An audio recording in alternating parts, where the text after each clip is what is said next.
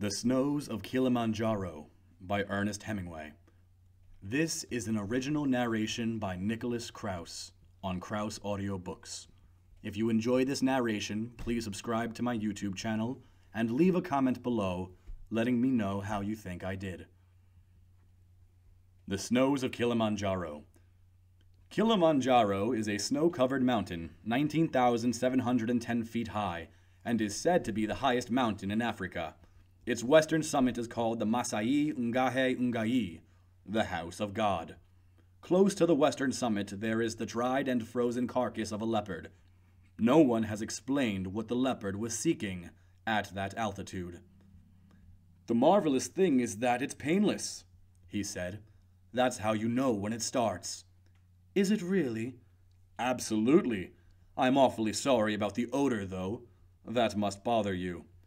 "Don't. Please don't." "Look at them," he said. "Now is it sight or is it scent that brings them like that?" The cot the man lay on was in the wide shade of a mimosa tree, and as he looked out past the shade onto the glare of the plain, there were 3 of the big birds squatted obscenely, while in the sky a dozen more sailed, making quick-moving shadows as they passed. "They've been there since the day the truck broke down," he said. "Today's the first time any have lit on the ground. I watched the way they sailed very carefully at first, in case I ever wanted to use them in a story. That's funny now." "I wish you wouldn't," she said. "I'm only talking," he said. "It's much easier if I talk, but I don't want to bother you." "You know it doesn't bother me," she said. "It's that I've gotten so nervous, not being able to do anything.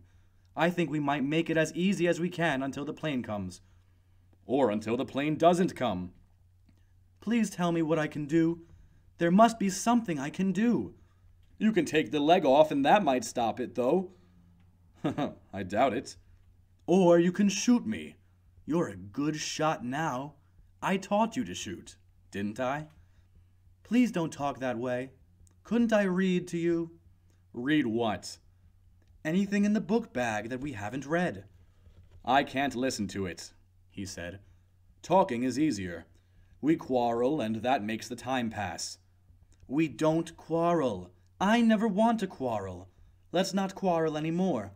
No matter how nervous we get, maybe they will be back with another truck. Maybe the plane will come." "I don't want to move," the man said. "There is no sense in moving now, except to make it easier for you." "That's cowardly." "Can you let a man die as comfortably as he can without calling him names? What's the use of slanging me?" "You're not going to die." "Don't be silly. I'm dying now. Ask those bastards." He looked over to where the huge, filthy birds sat, their naked heads sunk in the hunched feathers, a 4th plane down to run quick-legged and then waddle slowly towards the others. "They are around every camp. You never noticed them. You can't die if you don't give up." "Where did you read that? You're such a bloody fool." "You might think about someone else." "For Christ's sake," he said. "That's been my trade." He lay then, and was quiet for a while, and looked across the heat shimmer of the plain to the edge of the bush. There were a few Tommies that showed minute and white against the yellow, and far off he saw a herd of zebra, white against the green of the bush. This was a pleasant camp under big trees, against a hill, with good water, and close by a nearly dry water-hole where sand grouse flighted in the mornings. "Wouldn't you like me to read?" she asked. She was sitting on a canvas chair beside his cot. "There's a breeze coming up." "No thanks." "Maybe the truck will come." "I don't give a damn about the truck." "I do." "You give a damn about so many things that I don't." "Not so many, Harry." "What about a drink?" "It's supposed to be bad for you. It's said in blacks to avoid all alcohol. You shouldn't drink." "Molo!" he shouted. "Yes, buona." "Bring whiskey soda." "Yes, buona." "You shouldn't," she said. "That's what I mean by giving up. It says it's bad for you. I know it's bad for you." "No," he said. It's good for me.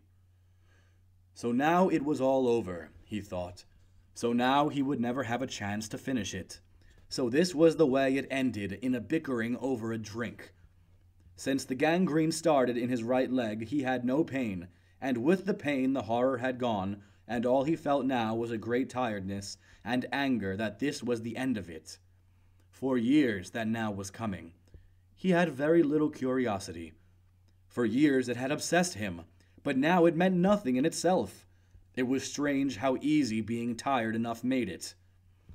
Now he would never write the things that he had saved to write until he knew enough to write them well. Well, he would not have to fail at trying to write them either. Maybe you would not have to fail at trying to write them either. Maybe you could never write them, and that was why you put them off and delayed the starting. Well, he would never know now. "I wish we'd never come," the woman said. She was looking at him holding the glass and biting her lip. "You never would have gotten anything like this in Paris. You always said you loved Paris. We could have stayed in Paris or gone anywhere. I'd have gone anywhere." "I said I'd go anywhere you wanted. If you wanted to shoot, we could have gone shooting in Hungary and been comfortable." "Your bloody money," he said. "That's not fair," she said. "It was always yours as much as mine. I left everything and I went wherever you wanted to go, and I've done what you wanted to do. But I wish we'd never come here." "You said you loved it." "I did when you were all right. But now I hate it. I don't see why that had to happen to your leg. What have we done to have that happen to us?" "I suppose what I did was to forget to put iodine on it when I first scratched it. Then I didn't pay any attention to it because I never infect. Then, later, when it got bad, it was probably using that weak carbolic solution when the other antiseptics ran out that paralyzed the minute blood vessels and started the gangrene." He looked at her. "What else?" "I didn't mean that." "If we would have hired a good mechanic instead of a half-baked Kikuyu driver, he would have checked the oil and never burned out that bearing in the truck." "I don't mean that." "If you hadn't left your own people, your goddamned old Westbury, Saratoga, Palm Beach people to take me on, why, I loved you. That's not fair. I love you now. I'll always love you." "Don't you love me?" "No," said the man. "I don't think so. I never have." "Harry, what are you saying? You're out of your head." "No, I haven't any head to go out of." "Don't drink that," she said. "Darling, please don't drink that. We have to do everything we can." "You do it," he said. "I'm tired." Now in his mind he saw a railway station at Karagach, and he was standing with his pack, and that was the headlight of the Simplon Orient, cutting the dark now, and he was leaving Thrace then after the retreat. That was one of the things he had saved to write, with, in the morning at breakfast, looking out the window and seeing snow on the mountains in Bulgaria, and Nansen's secretary asking the old man if it were snow, and the old man looking at it and saying, "No, that's not snow. It's too early for snow." And the secretary repeating to the other girls, "No, you see, it's not snow." And them all saying, "It's not snow. We were mistaken." But it was snow all right, and he sent them on into it when he evolved exchange of populations. And it was snow they trampled along in until they died that winter. It was snow, too, that fell all Christmas week that year up in the Gauterl. That year they lived in the woodcutter's house with the big square porcelain stove that filled half the room, and they slept on mattresses filled with beech leaves. The time the deserter came with his feet bloody in the snow, he said the police were right behind him and they gave him woolen socks and held the gendarmes talking until the tracks had drifted over. In Schruns, on Christmas Day, the snow was so bright it hurt your eyes when you looked out from the Weinstube and saw everyone coming home from church. That was where they walked up the sleigh-smoothed, urine-yellow road along the river with the steep pine hills, skis heavy on the shoulder, and where they mean that great run down the glacier, down the Madlener house. the snow as smooth to see as a cake frosting, and as light as powder, and he remembered the noiseless rush the speed made as you dropped down like a bird.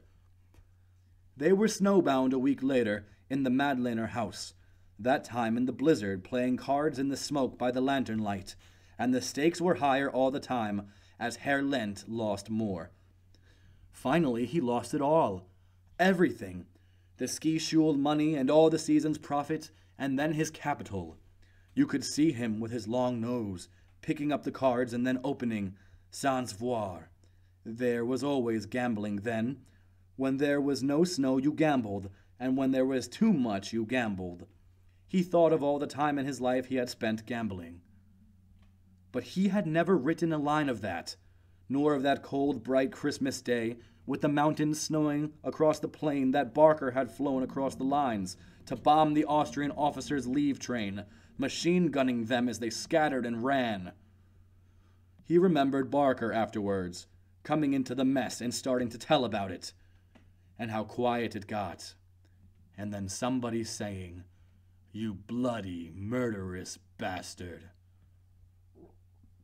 Those were the same Austrians they killed then, that he skied with later. No, not the same.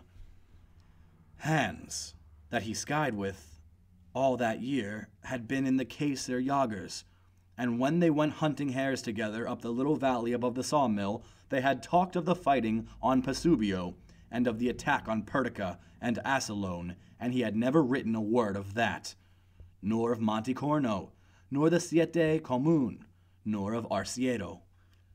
How many winters had he lived in the Vorarlberg and the Arlberg? It was 4, and then he remembered the man who had the fox to sell when they had walked into Blue Dens, that time to buy presents, and the cherry pit taste of good kirsch, the fast-slipping rush of running powder snow on crust, singing "Hi, ho, Sed Raleigh," as you run down the last stretch to the steep drop, taking it straight, then running the orchard in 3 turns, and out across the ditch, and on to the icy road behind the inn, knocking your bindings loose, kicking the skis free, and leaning them up against the wooden wall of the inn, the lamp light coming from the window, where inside, in the smoky, new wine-smelling warmth, they were playing the accordion.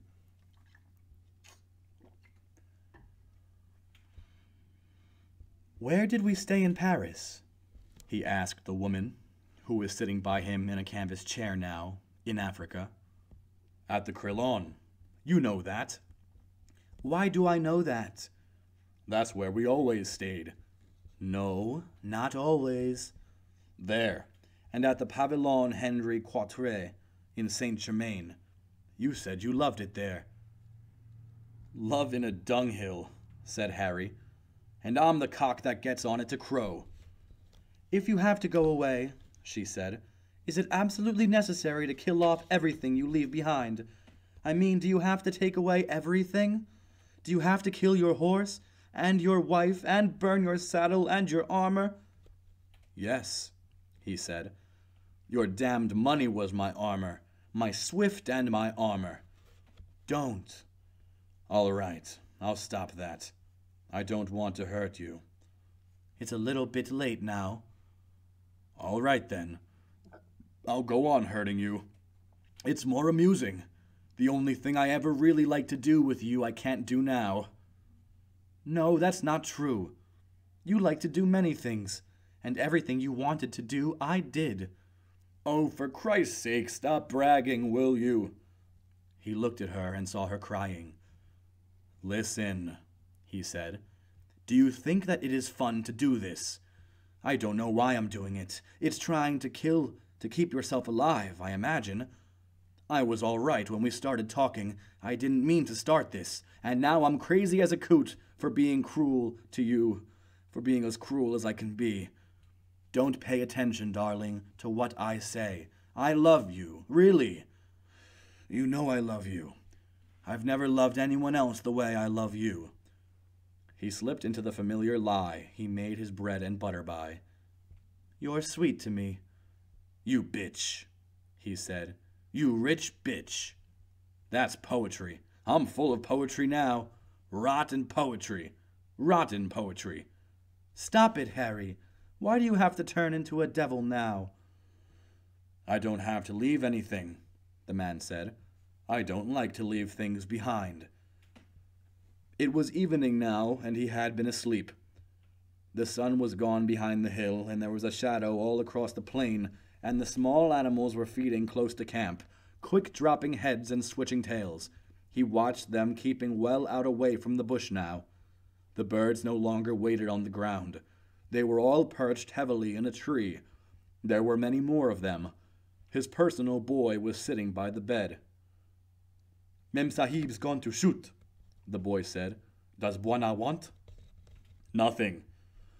She had gone to kill a piece of meat, and, knowing how he liked to watch the game, she had gone well away so she would disturb this little pocket of the plain that he could see.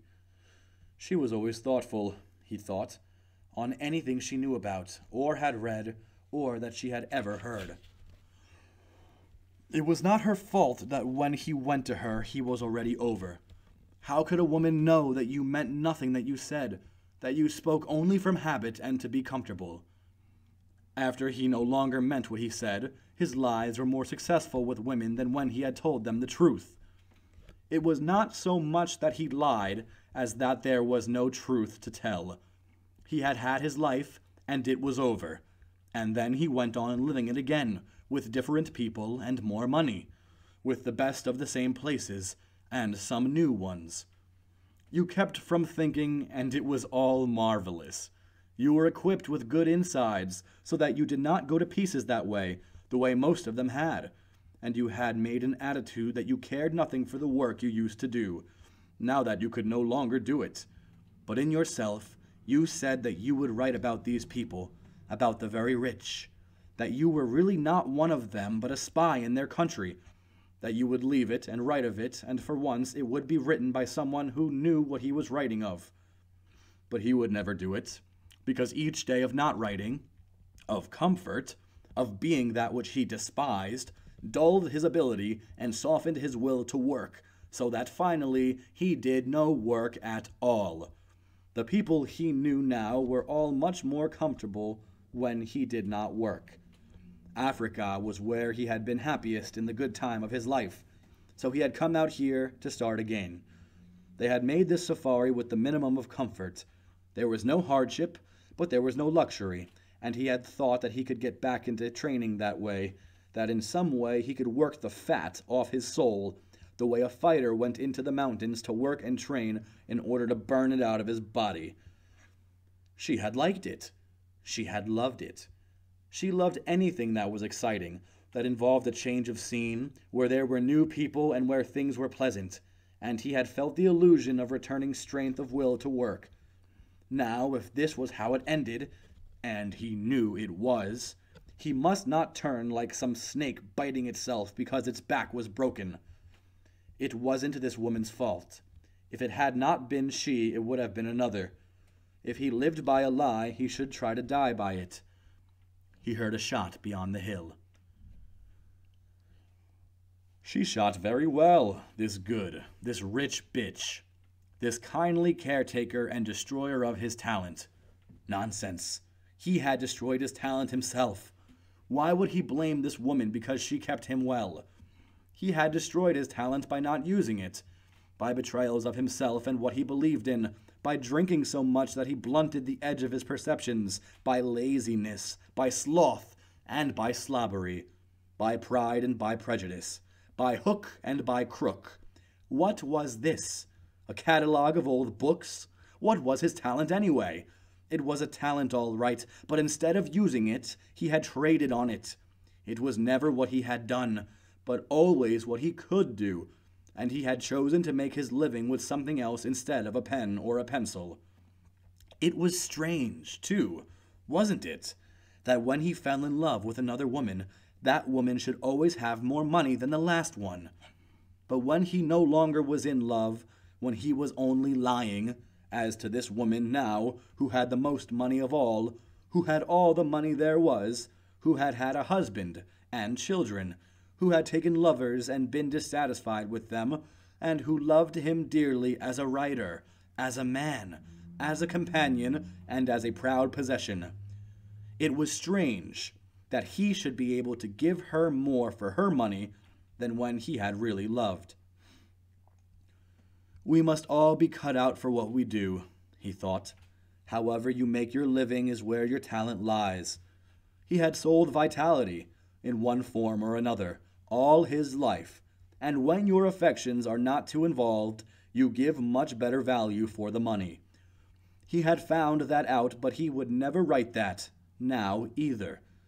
No, he would not write that, although it was well worth writing. Now she came in sight, walking across the open toward the camp. She was wearing jodhpurs and carrying her rifle.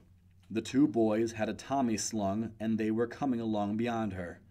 She was still a good-looking woman, he thought, and she had a pleasant body. She had a great talent and appreciation for the bed. She was not pretty, but he liked her face. She read enormously, liked to ride and shoot, and certainly she drank too much.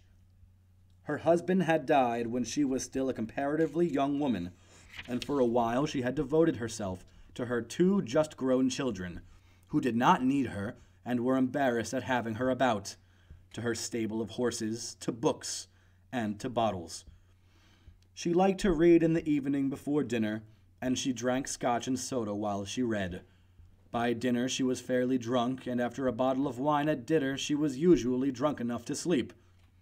That was before the lovers. After she had the lovers, she did not drink so much, because she did not have to be drunk to sleep. But the lovers bored her. She had been married to a man who had never bored her, and these people bored her very much. Then one of her two children was killed in a plane crash, and after that was over she did not want the lovers, and drink being no anesthetic, she had to make another life. Suddenly, she had been acutely frightened of being alone, but she wanted someone that she respected with her. It had begun very simply. She liked what he wrote, and she had always envied the life he led. She thought he did exactly what he wanted to. The steps by which she had acquired him and the way in which she had fallen in love with him were all part of a regular progression in which she had built herself a new life, and he had traded away what remained of his old life. He had traded it for security, for comfort, too. There was no denying that, and for what else? He did not know. She would have bought him anything he wanted. He knew that.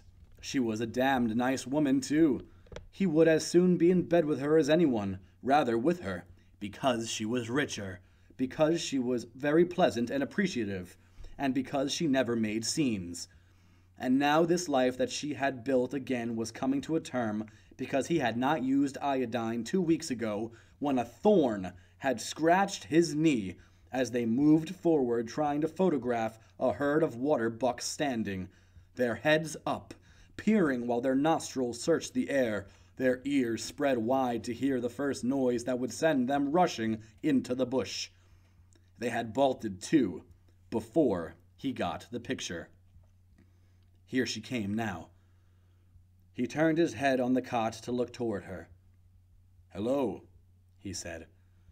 "I shot a Tommy ram," she told him. "He'll make you a good broth, and I'll have them mash some potatoes with the kiln. Do you feel better?" "Much better." "Well, isn't that lovely?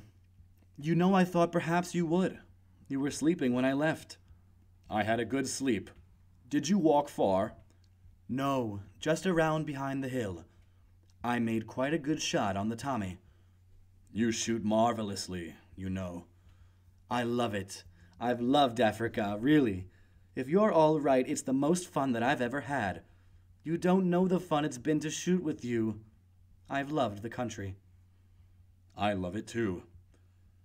"Darling, you don't know how marvelous it is to see you feeling better. I couldn't stand it when you felt that way. You won't talk to me like that again, will you? Promise me." "No," he said. "I don't remember what I said." "You don't have to destroy me, do you? I'm only a middle-aged woman who loves you and wants to do what you want to do. I've been destroyed 2 or 3 times already. You wouldn't want to destroy me again, would you?" "I'd like to destroy you a few times in bed," he said. "Yes, that's the good destruction. That's the way we're made to be destroyed. The plane will be here tomorrow." "How do you know?" "I'm sure. It's bound to come. The boys have all the wood all ready and the grass to make the smudge.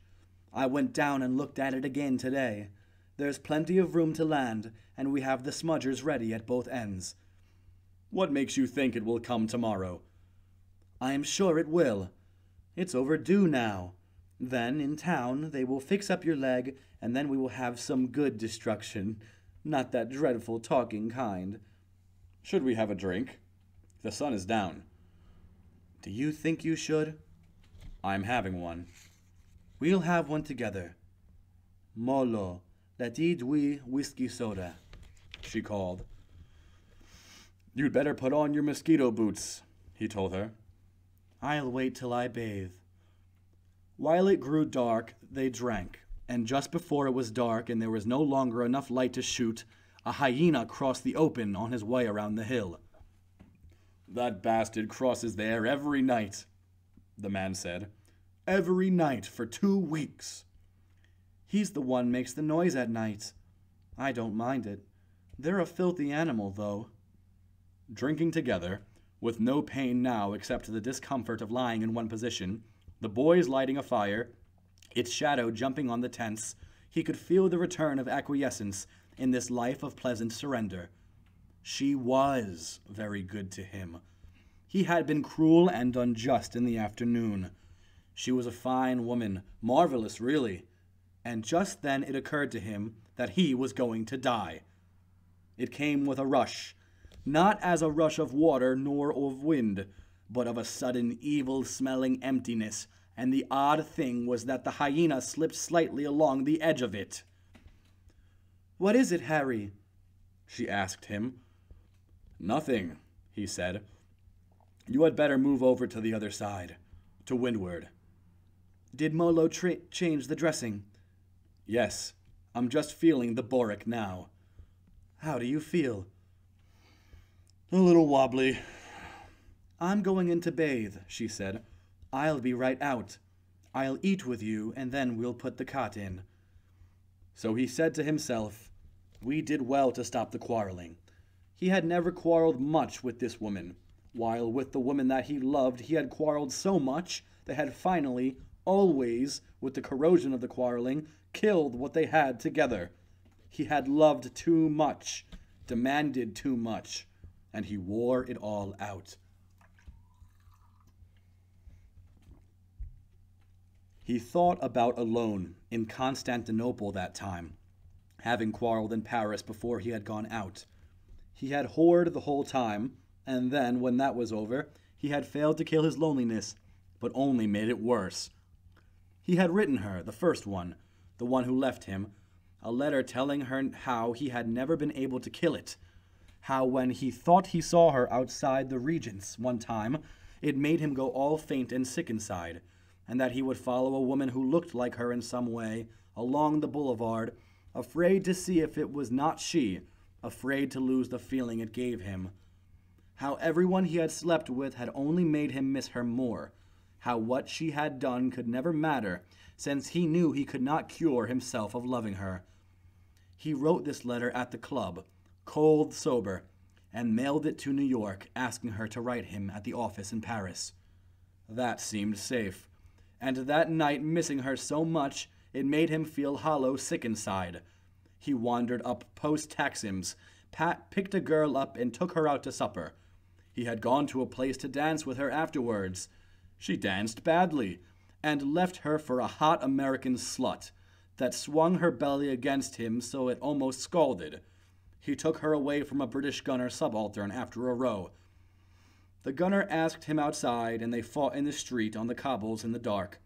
He had hit him twice, hard, on the side of the jaw, and when he didn't go down, he knew he was in for a fight. The gunner hit him in the body, then beside his eye.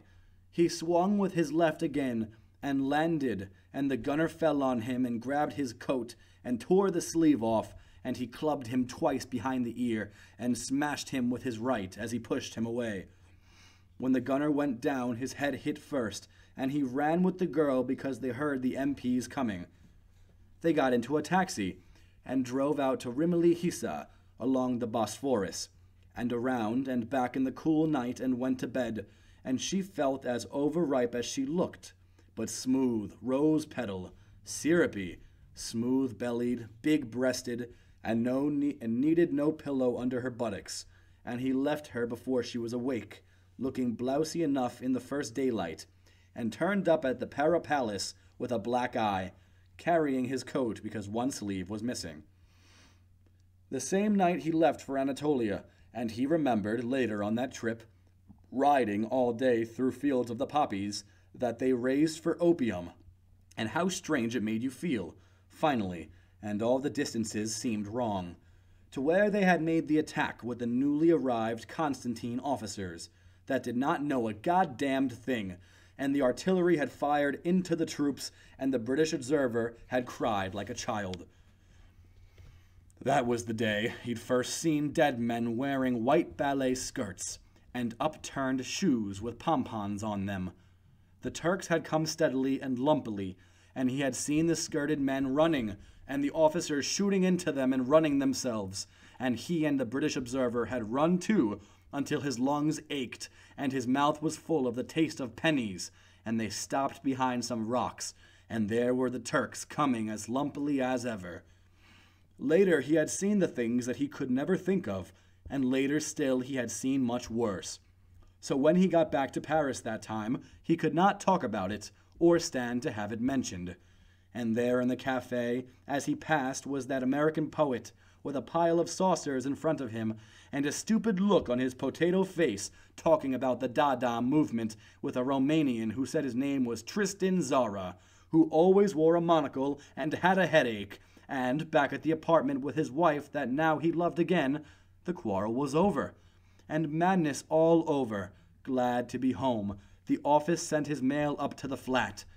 So then the letter in answer to the one he'd written came in on a platter one morning, and when he saw the handwriting he went cold all over and tried to slip the letter underneath another. But his wife said, "Who is that letter from, dear?" And that was the end of the beginning of that. He remembered the good times with them all, and the quarrels. They always picked the finest places to have the quarrels. And why had they always quarreled when he was feeling best? He had never written any of that, because at first he never wanted to hurt anyone, and then it seemed as though there was enough to write about. But he had always thought that he would write it finally. There was so much to write. He had seen the world change, not just the events, although he had seen many of them and he could remember how the people were at different times. He had been in it, and he had watched it, and it was his duty to write of it, but now he never would. "How do you feel?" she said. She had come out from the tent now after her bath. "All right." "Could you eat now?" He saw Molo behind her with the folding table, and the other boy with the dishes. "I want to write," he said. "You ought to take some broth to keep your strength up." "I'm going to die tonight," he said. "I don't need my strength up." "Don't be melodramatic, Harry, please," she said. "Why don't you use your nose? I'm rotted halfway up my thigh now. What the hell should I fool with broth for? Molo, bring whiskey soda." "Please take the broth," she said gently. "All right." The broth was too hot. He had to hold it in the cup until it cooled enough to take it, and then he just got it down without gagging. "You're a fine woman," he said. "Don't pay any attention to me."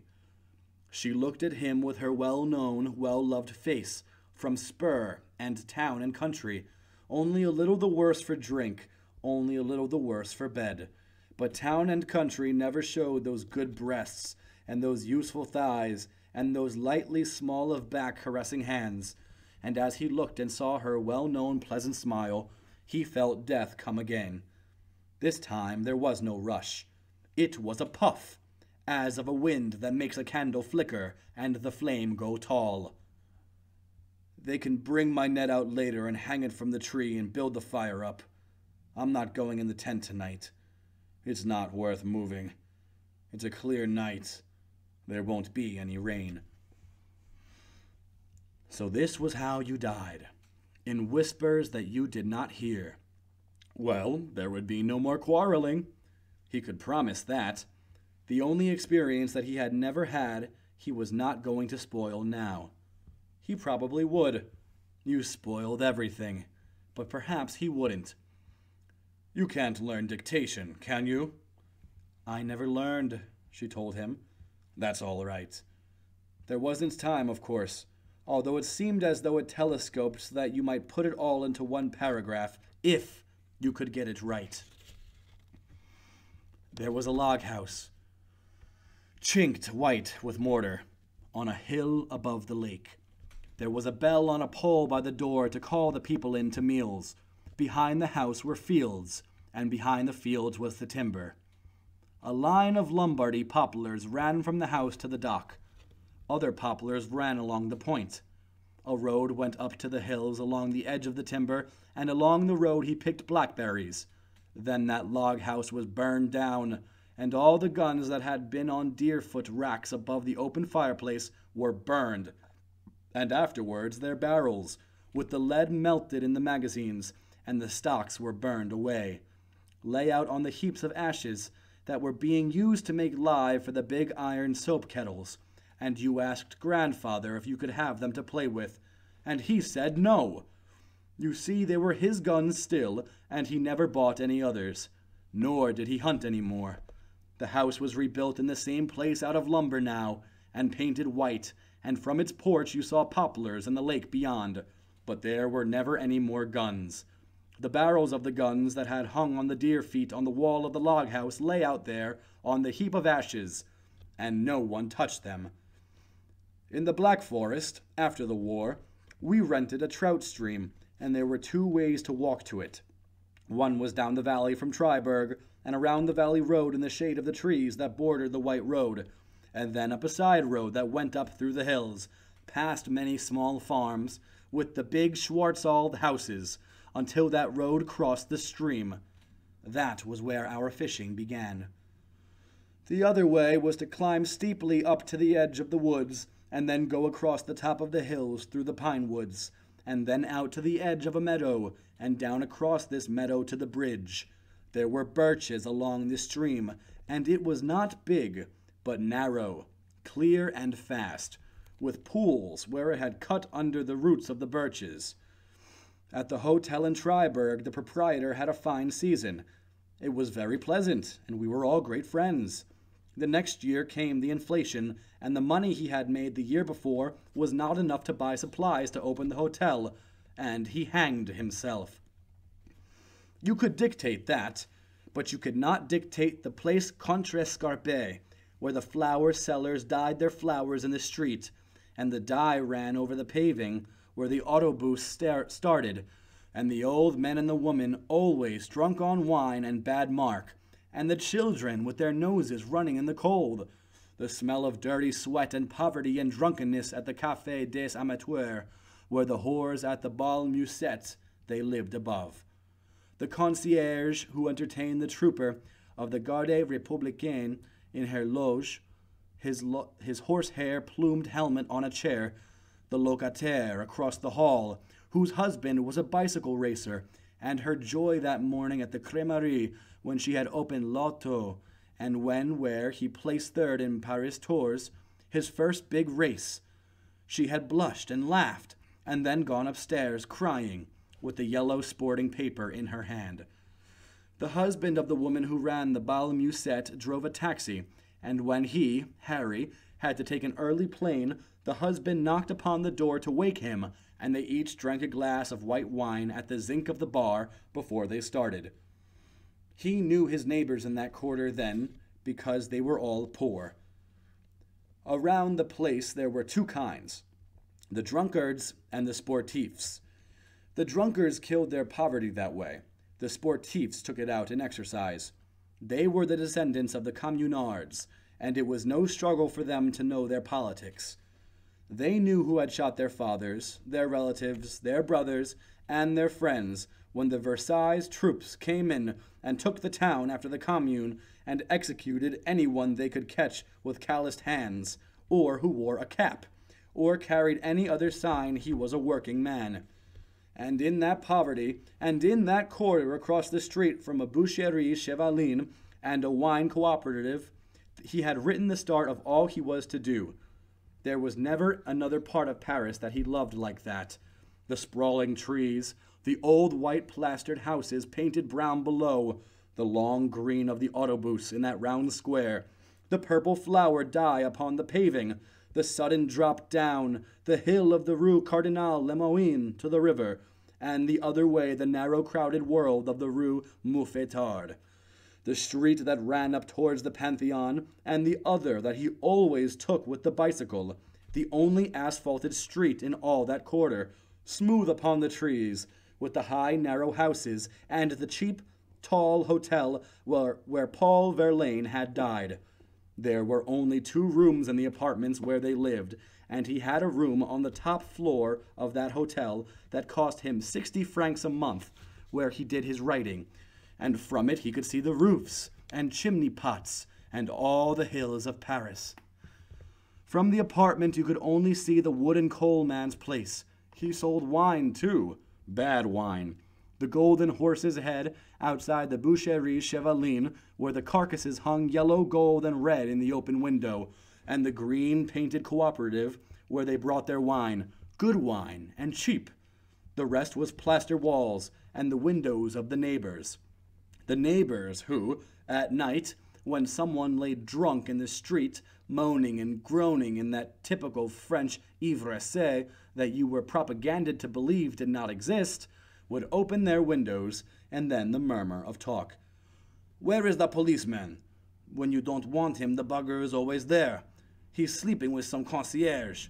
Get the agent." Till someone threw a bucket of water from a window, and the moaning stopped. "Oh, what's that? Water? Oh, that's intelligent." And the window shutting. Marie, his femme de ménage, protesting against the 8-hour day, saying, if a husband works until 6, he gets only a little drunk on the way home and does not waste too much. If he works only until 5, he is drunk every night, and no one has no money. It is the wife of the working man who suffers from this shortening of hours. "Wouldn't you like some more broth?" the woman asked now. "No, thank you, very much. It is awfully good." "Try just a little." "I would like a whiskey soda." "It's not good for you." "No, it's bad for me. Cole Porter wrote the words and the music. This knowledge that you're going mad for me." "You know I like you to drink." "Oh yes, only it's bad for me." When she goes, he thought, I'll have all I want. Not all I want, but all there is. Aye, he was tired. Too tired. He was going to sleep a little while. He lay still, and death was not there. It must have gone around another street. It went in pairs, on bicycles, and moved absolutely silently on the pavements. No, he had never written about Paris. Not the Paris that he cared about. But what about the rest that he had never written about? What about the ranch, and the silvered gray of the sagebrush, the quick, clear water in the irrigation ditches, and the heavy green of the alfalfa? The trail went up into the hills, and the cattle in the summer were as shy as deer. The bawling and the steady noise and slow-moving mass raising a dust as you brought them down in the fall. And behind the mountains, the clear sharpness of the peak in the evening light, and riding down along the trail in the moonlight, bright across the valley. Now he remembered coming down through the timber, in the dark, holding the horse's tail when you could not see, and all the stories that he meant to write. About the half-wit chore boy who was left at the ranch that time, and told not to let anyone get any hay, and that old bastard from the Forks, who had beaten the boy when he had worked for him, stopping to get some feed. The boy refusing, and the old man saying he would beat him again. The boy got the rifle from the kitchen and shot him when he tried to come into the barn, and when they came back to the ranch, he'd been dead a week, frozen in the corral, and the dogs had eaten a part of him. But what was left you packed on a sled, wrapped in a blanket, and roped on, and you got the boy to help you haul it. And the two of you took it out over the road on skis, and 60 miles down to town to turn the boy over, he having no idea that he would be arrested, thinking he had done his duty, and that you were his friend, and he would be rewarded. He'd helped to haul the old man in so everybody could know how bad the old man had been, and how he'd tried to steal some food that didn't belong to him. And when the sheriff put the handcuffs on the boy, he couldn't believe it. Then he'd started to cry. That was one story he had saved to write. He knew at least 20 good stories from out there, and he had never written one. Why? You tell them why, he said. Why what, dear? Why, nothing. She didn't drink so much now, since she had him. But if he lived, he would never write about her. He knew that now, nor about any of them. The rich were dull, and they drank too much, or they played too much backgammon. They were dull and they were repetitious. He remembered poor Julian and his romantic awe of them, and how he had started a story once that began, "The very rich are very different from you and me," and how someone had said to Julian, "Yes, they have more money." But that was not humorous to Julian. He thought they were a special glamorous race, and when he found they weren't, it wrecked him just as much as any other being or any other thing that had wrecked him. He had been contemptuous of those who wrecked. You did not like it, because you understood it. He could beat anything, he thought, because nothing could hurt him if he did not care. All right, now he would not care for death. One thing he had always dreaded was the pain. He could stand pain as well as any man, until it went on too long, and wore him out. But here he had something that had hurt frightfully, and just when he had felt it breaking him, the pain stopped. He remembered long ago, when Williamson, the bombing officer, had been hit by a stick bomb someone in a German patrol had thrown as he was coming in through the wire that night, and screaming, had begged everyone to kill him. He was a fat man, very brave and a good officer, although addicted to fantastic shows. But that night he was caught in the wire, with a flare lighting him up and his bowels spilling out into the wire, so when they brought him in, alive, they had to cut him loose. "Shoot me, Harry! For Christ's sake, shoot me!" They had had an argument one time about our Lord never sending you anything you could not bear, and someone's theory had been that meant that at a certain time the pain passed you automatically. But he had always remembered Williamson that night. Nothing passed out of Williamson until he gave him all his morphine tablets that he had always saved to use for himself, and then they did not work right away anyway. Still, this now that he had was very easy, and if it was no worse, as it went on there was nothing to worry about, except that he would rather be in better company. He thought a little about the company that he would like to have. No, he thought, when everything you do too long, and do too late. You can't expect to find the people still there. The people are all gone. The party's over, and you are with your hostess now. I'm getting as bored with dying as with everything else, he thought. It's a bore, he said out loud. What is, my dear? Anything you do too bloody long. He looked at her face between him and the fire. She was leaning back in the chair, and the firelight shone on her pleasantly lined face, and he could see that she was sleepy. He heard the hyena make a noise just outside the range of the fire. I've been writing, he said, but I got tired.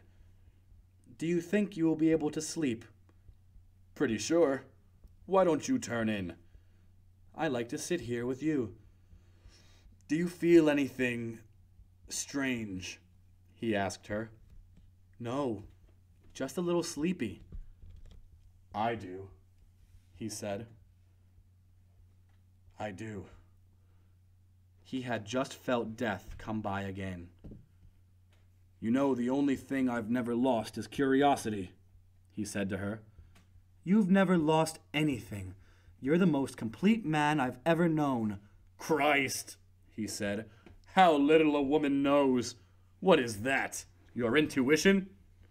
Because just then death had come and rested its head on the foot of the cot, and he could smell its breath.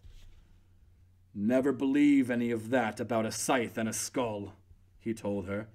It can be two bicycle policemen as easily, or a bird, or it can have a wide snout, like a hyena. It had moved up on him now, but it had no shape anymore. It simply occupied space. Tell it to go away. It did not go away, but moved a little closer. Oh, you've got a hell of a breath, he told her. You stinking bastard. It moved up closer to him still, and now he could not speak to it. And when it saw he could not speak, it came a little closer. And now he tried to send it away without speaking, but it moved in on him so its weight was all upon his chest. And while it crouched there, and he could not move or speak, he heard the woman say, Buana is asleep now. Take the cot up very gently and carry it into the tent. He could not speak to tell her to make it go away, and it crouched now heavier, so he could not breathe. And then, while they lifted the cot, suddenly it was all right, and the weight went from his chest. It was morning, and had been morning for some time, and he heard the plane. It showed very tiny, and then made a wide circle, and the boys ran out and lit the fires, using kerosene and piled on grass, so there were two big smudges at each end of the level place, and the morning breeze blew them toward the camp, and the plane circled twice more, low this time, and then glided down, and leveled off and landed smoothly, and, walking toward him, was old Compton in slacks, a tweed jacket, and a brown felt hat. What's the matter, old cock? Compton said. Bad leg, he told him. Will you have some breakfast? Thanks, I'll just have some tea. It's the puss moth, you know. I won't be able to take the Mem Sahib. There's only room for one. Your lorry is on the way. Helen had taken Compton aside and was speaking to him. Compton came back more cheery than ever. We'll get you right in, he said. I'll be back for the Mem. Now I'm afraid I'll have to stop at Arusha to refuel. We'd better get going. What about the tea? I don't really care about it, you know. The boys had picked up the cot and carried it around the green tents, and down along the rock, and out onto the plain, and along past the smudges that were burning brightly now, the grass all consumed, and the wind fanning the fire, to the little plain.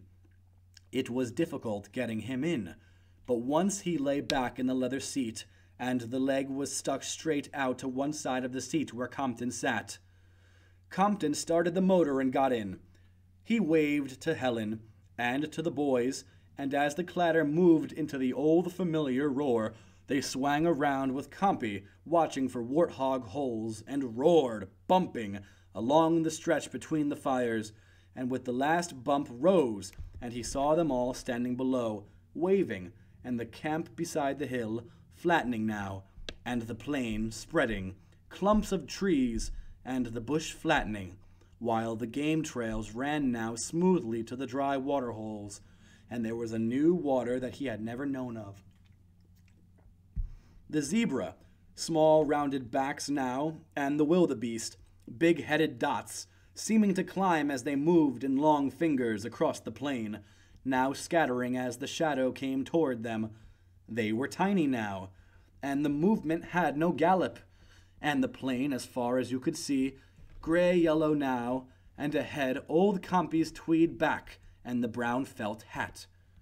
Then they were over the first hills, and the wildebeest were trailing up them, and then they were over the mountains, with sudden depths of green rising forest, and the solid bamboo slopes, and then the heavy forest again, sculpted into peaks and hollows until they crossed, and hills sloped down, and then another plain, hot now, and purple-brown, bumpy with heat, and Compey looking back to see how he was riding. Then there were other mountains dark ahead. And then instead of going on to Arusha, they turned left. He evidently figured that they had the gas, and looking down he saw a pink sifting cloud moving over the ground, and in the air like the first snow in a blizzard that comes from nowhere, and he knew the locusts were coming up from the south. Then they began to climb, and they were going to the east, it seemed, and then it darkened, and they were in a storm, the rain so thick it seemed like flying through a waterfall, and then they were out, and Compey turned his head, and grinned, and pointed, and there, ahead, all he could see, as wide as all the world, great, high, and unbelievably white in the sun, was the top of Kilimanjaro. And then he knew that that was where he was going. Just then the hyena stopped whimpering in the night and started to make a strange, human, almost crying sound. The woman heard it and stirred uneasily. She did not wake. In her dream she was at the house on Long Island, and it was the night before her daughter's debut. Somehow her father was there, and he had been very rude. Then the noise the hyena made was so loud she woke, and for a moment she did not know where she was, and she was very afraid. Then she took the flashlight and shone it on the other cot that they had carried in after Harry had gone to sleep. She could see his bulk under the mosquito bar, but somehow he had gotten his leg out, and it hung down alongside the cot. The dressings had all come down, and she could not look at it. "Molo!" she called. "Molo! Molo!" Then she said, "Harry! Harry!" Then her voice rising, "Harry, please! Oh, Harry!" There was no answer, and she could not hear him breathing. Outside the tent the hyena made the same strange noises that had awakened her, but she did not hear him for the beating of her heart. And that concludes The Snows of Kilimanjaro by Ernest Hemingway. Once again, if you enjoyed this narration, please leave a like or a comment letting me know what you thought of the video. And be sure to subscribe as well, and leave a comment letting me know what narration you would like to hear next. Thank you for joining me.